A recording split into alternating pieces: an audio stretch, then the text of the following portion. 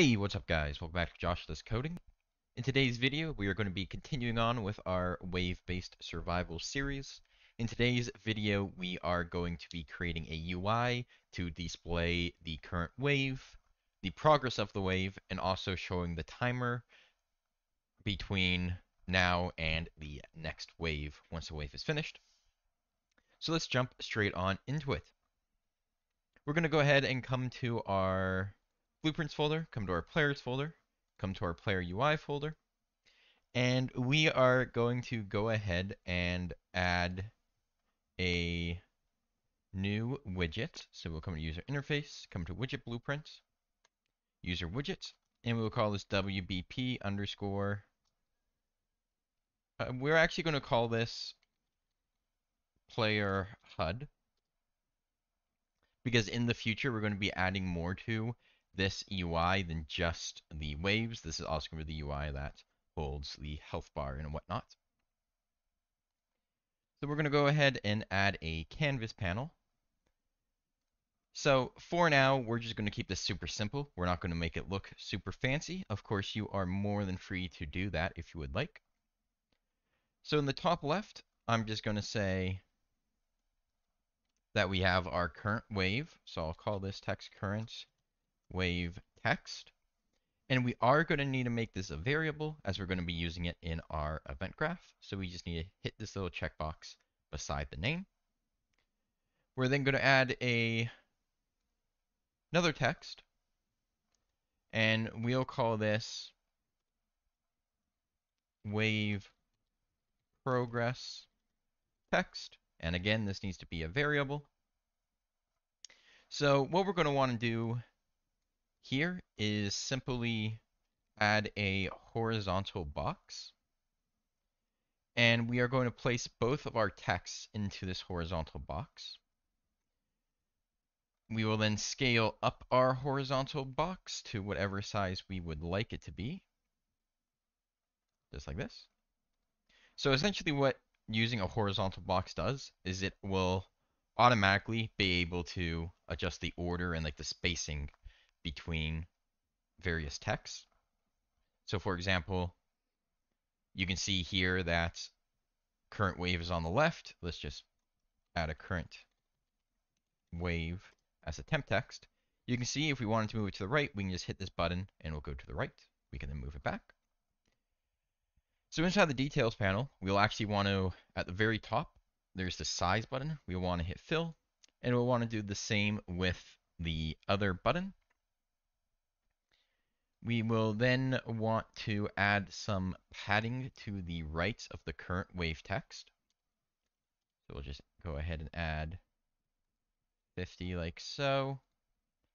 And we'll actually adjust the horizontal box just so we have some more space to work with here. And then we don't need to add any padding to this text, but just as temp text, I'll put enemies killed 0 out of 10. Just a temp text so we can get a sense of how big this might be, and then we'll just adjust the scale of our box accordingly. We might not actually need this padding now that we've increased the size. We don't. Perfect. So we can just remove that padding from here. So what we need to do now is we actually need to set up the text to get the current wave and also set up the text to get the enemies killed this wave. So what we're going to go ahead and do is super simple. We are going to, for the text, hit bind. We'll create a binding. And we'll rename this function to get current wave. What we'll do is we will then come over to the event graph. We can get rid of preconstruct and event tick nodes as those aren't needed. We will get game mode. We will cast to our game mode, which is BP third person game mode. And we can just promote this return value to a variable, which we will call BP third person game mode. So essentially what a binding does is it's going to constantly check for whatever we do in here and apply this return value. So in the future, during an optimization video, I might go over better ways of doing this by using event dispatchers, say, to get when a wave starts and just incrementing it when a new wave starts. But for now, to keep it simple, we're just going to use this binding. So in here, we can get the third person game mode, and we can just get current wave. We can just hook this up to the return value. It will automatically add a toText node here, and we can compile and save this. Now we're going to go ahead and do the same thing for the enemy's kill text. We are going to bind, create bind, and we'll call this get wave progress text. We'll do the exact same thing, but this time we'll get the wave progress text. We are going to get the enemies. Sorry, I meant we need to get the game mode, not the wave progress text. We are going to get enemies killed this wave. We're also going to get max enemies in wave. And what we'll want to do is use a toString for both of these guys. And we'll then want to use the strings append logic, which allows you to combine multiple strings into one string. So enemies killed this wave, then we'll add in a slash, and then we'll add in the max enemies in the wave.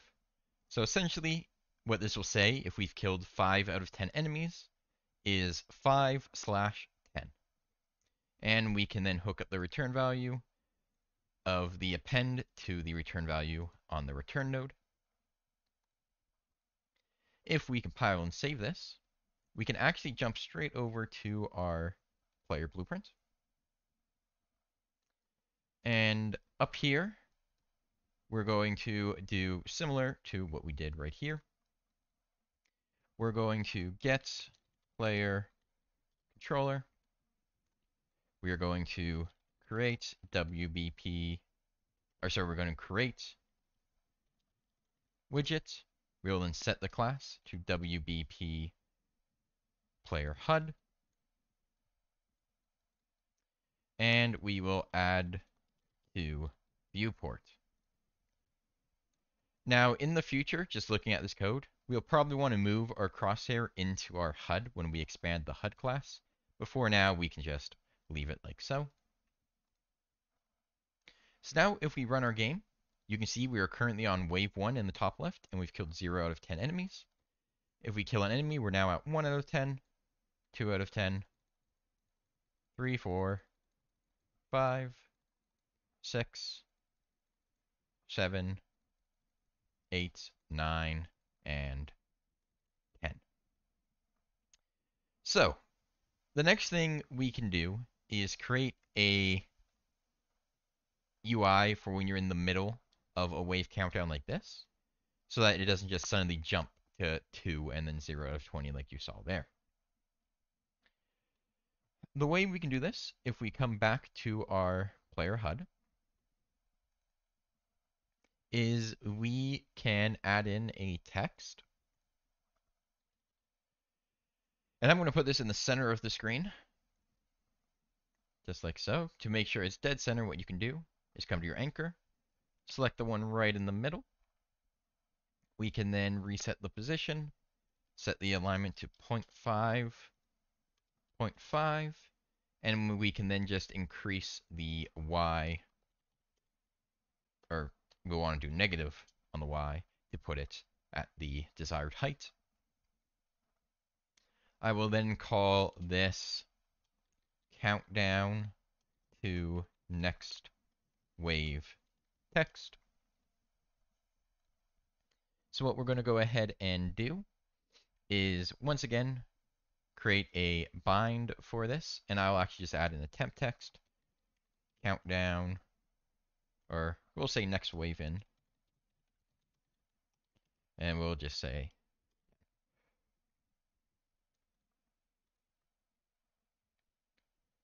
all right. This was also offset a bit since we just adjusted the size of it, so I'll just put that back in the middle. All right, so we'll now create a binding for this text as well. However, this text will be slightly different. So the first thing we'll want to do, just like before, is rename this function, and we'll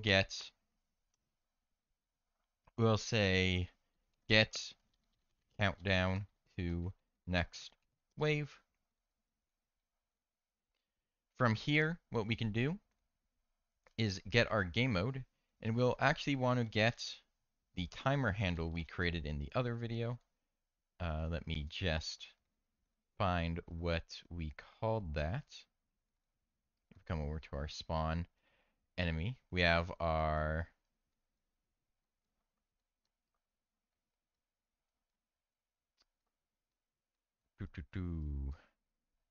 when we kill our enemy, we check if the wave is finished.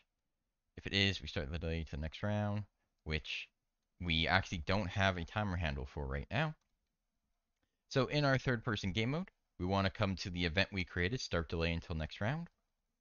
And for the set timer, we'll want to promote this to a variable, and we'll call this time until next wave, or time until next wave timer handle. We can then compile and save this, come back to our UI, and we can now get time until next wave timer handle. We can then get remaining time by handle, and we can return this. Now, I'm not going to worry about adding decimals, so I'm just going to convert this to an integer. So what we'll want to do is from this return value is go ahead and call round, and we can then go ahead and do a toString. We'll once again use the strings append, and this is actually going to go into B, not A. Just give ourselves a bit more space here. So in A, we'll say next wave starts in, and then we will hook up this number. We'll then once again add the return value of the append to the return node, and we can compile and save this. Now, we only want this text to appear if there's not an active wave. So what we can do is actually in the details panel search for visibility, and we'll create a binding for visibility. What we'll do here is say get countdown to next wave visibility. And what we'll go ahead and do is get the game mode. We will check if we have completed the wave the same way we do in our game mode. So we'll get enemies killed this wave. Actually, there's probably a better way we can do this now that I think about it, which is we can get our newly created timer handle. So get, or we can just get time until next wave timer handle. We can check is active. So if it is active, then we will say that the visibility is true. If it is not active, we'll say the visibility is hidden. Now, if we run the game, you can see it is not hidden by default, but if we just go ahead and clear out a wave, you will see that it comes as well and does its countdown.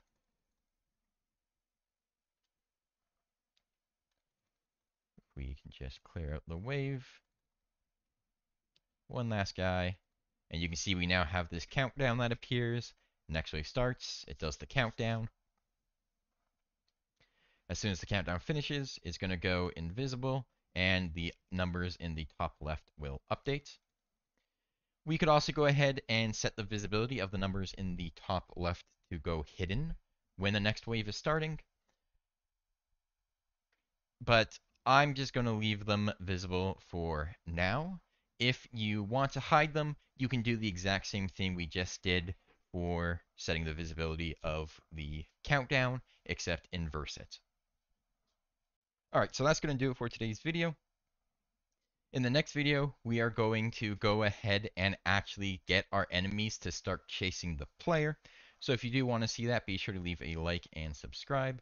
Also leave a comment down below if you have any suggestions on how I can improve these videos, or if you have any questions.